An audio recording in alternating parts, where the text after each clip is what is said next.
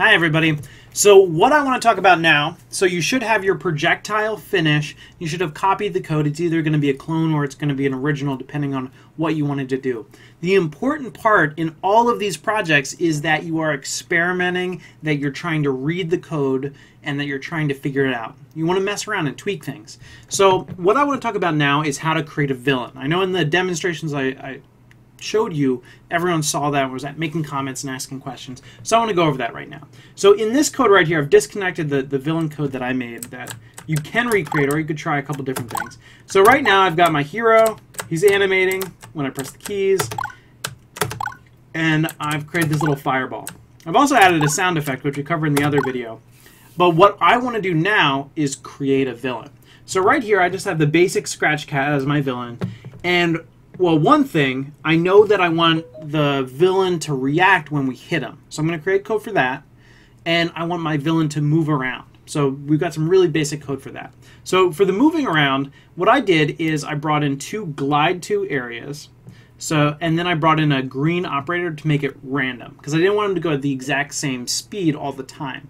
So right now, this code is pretty basic. It's forever loop. It's going to glide from this area at the top of the screen to this area at the bottom of the screen. So when I press play, now he's moving. He's going to move at a completely different speed each time. Sometimes it's going to take 5 seconds. Sometimes it could be really fast and go in just half a second. So that's good, and it's okay. So it's moving back and forth, but there's no reaction when he gets hit. So what we want to do is create a reaction. So I took a second and I was kind of looking around and playing. So I came up with this code. There's a lot of different ways to do this. You could maybe reduce their size every time they get hit. I think that'd be rad, because then at a certain time they're just gone, and maybe that could be your victory condition. We'll get into that soon. But what I went with is I just wanted to have a little visual effect. I want you to experiment, play around, think about it.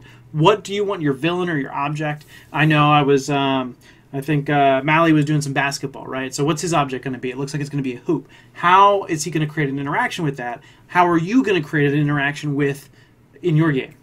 These are important game design ideas. So what I put here is forever loop.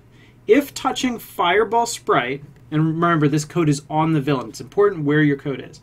So if my Bowser or my villain sprite here touches the fireball, what happens? It's going to play the sound that I brought in the sound clip, the blah. So it gives a sound effect, and then it's going to repeat 10 times, and it's going to change the color between -20 and 20. It's kind of a red-yellow. I was kind of messing around. Then it's going to set the color back to normal. So when I attach that code now, so now I've got my villain who's moving randomly between the two spots, and when I hit him, he flashes.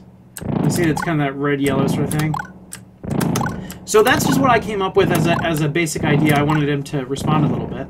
And then lastly, once you've got these two things, or more, whatever you decide you want, what you would probably want to do is change the villain sprite. So here's the default cat sprite. Since it's Mario, I went with Bowser, right? So I moved him up, and all your code will still be there, still changing colors, and makes the sound effect when he gets hit.